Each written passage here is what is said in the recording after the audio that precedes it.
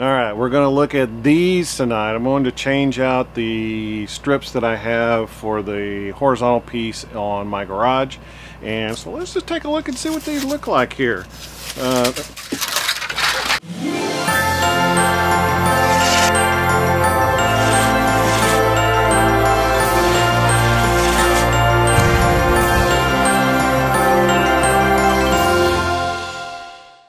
Hi, welcome to Canispater Christmas. So today we will use those chroma strips that I showed you last time, and we'll try some horizontal pieces. Just replace I have some normal strip. I have some of this strip tie wrapped to the EMT. I'm going to use the chroma strip to replace that and just pop the pixels out of the old and put it in the new. So that's the project for today. But before we get to that, I have some housekeeping. So for those of you that inquired about Sadie, she did get her staples out. Doc said that her gums were doing good, so she's back on regular food. She did have a little what do they call that? Seroma. Looked like they sewed up a tennis ball inside of her, but it's just a sack of fluid that sometimes happens during surgeries or after surgeries, and so they went ahead and drained that because it really wasn't going down after a few days. And so she's still a little sore in that shoulder, but other than that she's fine. So on the mend. Let's see, we're leaving her on some pain meds for another week, just to make sure she's not in any pain. So that's good. The other thing was Ruger Boy 58 suggested a pre-made snake cable. You didn't like my snake cable? So the snake cable, apparently there is some pre-made cable that has got 2 pair of 24 gauge and a pair of 18 gauge wire, and so that would effectively look much nicer than this. I can't imagine why anybody wouldn't use that, but so that's out there if anybody is thinking of doing that. I actually had another idea after I was putting that video together.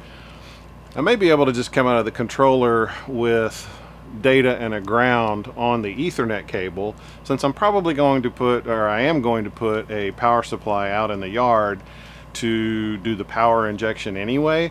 So I'm not going to run any power out of the controller, just ground and data, and then at the first pixel I will match that up with wire from the power supply. So I'll connect the ground from the controller to the power supply, bring power and ground out to the prop, and then just leave the data wire, let that go through all the props, and then inject power from that same power supply as needed. So that's plan A. This is plan B with power injection, and so I'm assuming one of those will work. The Ethernet straight out of the controller is kind of a neat idea, so we'll see if that works, but good suggestion. And if anybody's interested in that cable, just look at the comment on that video. Finally, Larry suggested modeling the Chroma Poles as a 180-degree megatree, and just make the top and bottom, make it one. And so I'll show you that in X-Lights. Okay, so this is the current configuration of the Chroma Pole, and it's just a vertical matrix. And let's look at the wiring view. Let me expand that a little bit.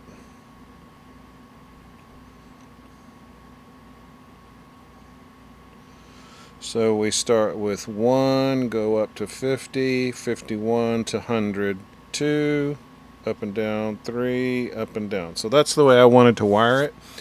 So let's try a tree here. So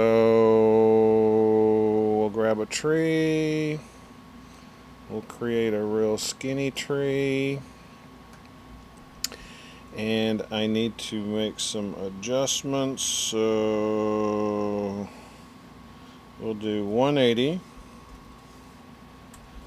We will do bottom to top ratio is 1. So now you see it creates this kind of a half pipe thing, which is very cool. I've got let's see, 3 strings of 100, and I'm going to do 2 strands per string. So that doesn't look bad at all. We can kind of squeeze it up there. So now let's look at that wiring view, and hopefully it's the same. Yep. So 1 here to 50, 51 down to 100, 2, and 3. Very cool. So that may render differently than a matrix, so I'm going to use this one for the Chroma Poles, and we'll see how that works. This is the task at hand. So this is the end of the short side. I have a short side and a long side, and I just join them together to span, it's like, I don't know, about 18 or 20 feet. On each end I've got a set that goes down, and just made a little loop, slid it over the EMT, and then I just took this strip and tie wrapped it to the bottom of the EMT. So I want to replace that with this, which, as you can see, maybe not. It's a lot more rigid, and it is made to tie wrap to something like EMT. So you can do it this way, or you can turn it upside down like this. Since this is already hanging down, I'm going to do it like this. And I'm just going to swap the pixels out of the strip and put them into the ChromaTrim. Okay, this may be hard to see, but this is what I did. This one has a tie wrap toward the end, so I put that just on the inside so it kind of hold it. Although I may have to pull this pixel out and move it around. So I put this on the short one, the short piece, and I left these tie wraps a little bit loose just in case I need to reposition anything or need some extra room somewhere. So what I'll do is just transfer the rest of these to this strip, and then I'll start on the long one. This stuff is not the easiest stuff to push pixels through. It's a lot thicker than a normal strip, so just be prepared for that. The other thing, for a splice, I just matched up 2 holes and put a tie wrap here so that it would secure it, and then I re-drilled the holes for because the mounting holes didn't match up, so not a big deal. So this is the end. I've got this here just in case I need to move it down a little bit. When I set it up, I'll measure it out and just cut it off if not. I did drill another hole here to put this tie wrap on here and secure it. So I'll go put this up and we will take a look at it. Alright, now looking at the before shot here, you can see it's pretty straight, but toward the left hand side there, it's probably where the EMT mounting brackets are, and so it does bow up a little bit. In the after shot, it is perfectly straight all the way across. Looks pretty good, so I'm pretty happy with this stuff.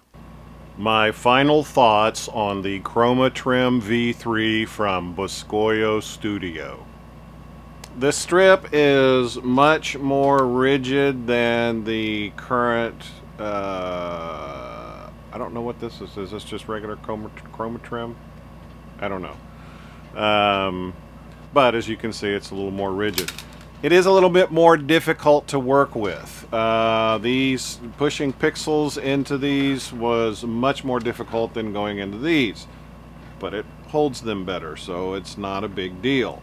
Little pro tip for you: when you have an end on one side, leave a couple of extra holes in case you need to do something on that other end.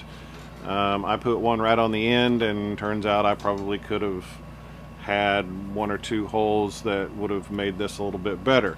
I like the ChromaTrim V3. If you need to put something horizontally, those are great to tie it to something like EMT. You can use them vertically too, but then you could just use strips vertically and hang it from something. So, you know, either one, whatever works for you.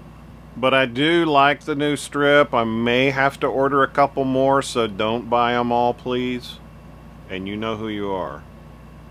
That about wraps it up for this video. As always, if you have any questions, leave them below. Other than that, thanks for watching, and I'll see you again soon.